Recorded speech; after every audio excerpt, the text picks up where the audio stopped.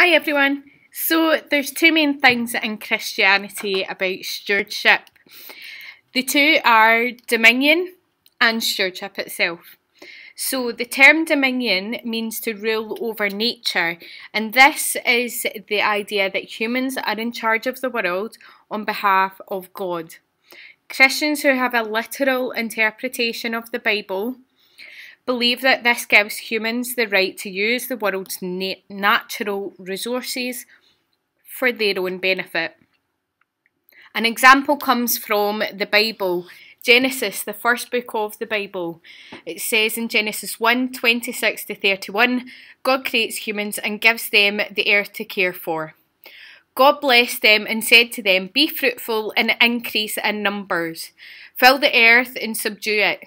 Rule over the fish in the sea and the birds in the sky and over every living creature that moves on the ground." This says that the humans must have dominion over land and animals, so they must take care of them.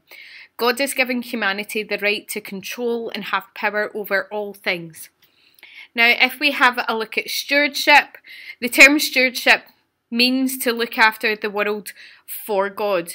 God has created the world in which humans have a special role as stewards of creation. A bit like if you're at a concert or venue or gig and you have the stewards that take care of the people that are there. If you're in a problem, they would be the people you would speak to.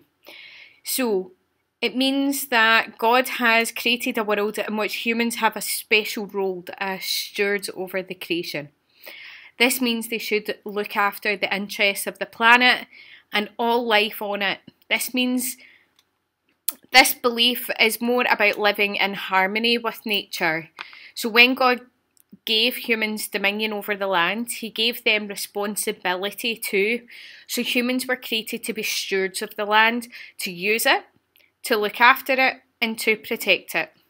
So just to summarise, dominion means humanity's right to control and have power over the land and all living beings, and stewardship refers to the responsibility to the land that comes with the right and power.